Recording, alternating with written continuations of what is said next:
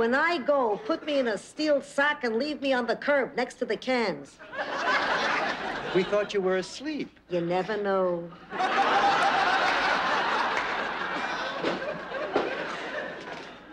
You girls shouldn't sit out here in the sun. Blanche, we've been so worried about you. I know. Oh, I'm so glad you're out. I'm sorry if I worried you. Oh, sweetheart, how are you? I'm okay. I really am. No, at first I wanted to give up, to die, truly. Only time I ever felt worse was when George died.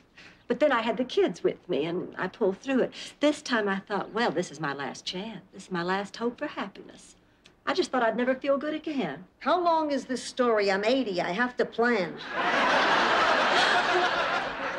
Then this morning I woke up and I was in the shower shampooing my hair and I heard humming. Well, I thought there was someone in there with me. No, it was me. I was humming. And humming means I'm feeling good. And then I realized I was feeling good because of you. You made the difference. You're my family. And you make me happy to be alive. Let's all drive to Coconut Grove for lunch. Okay. My treat. We'll have to celebrate. What, that she came out of her room? That we're together. And that no matter what happens, even if we all get married, we'll stick together. We'll need a much bigger house. Oh, sure, Rose. After lunch, you can pick up the lumber. Ma, you want to join us? Nope. I gotta rest.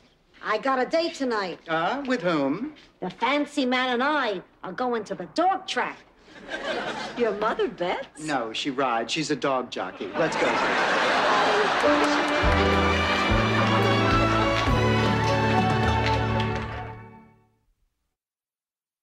Hello, YouTube. Thanks so much for looking at my videos. I hope you'll tell me where you're watching from in the comments. Like and subscribe. And don't forget to take a look at Mo Coffee, Mo Better. I know you're going to find something you love and some great gifts too. So just click on my Bitly link. I'll go straight to bit.ly/MOCOFFEEMOBETTER.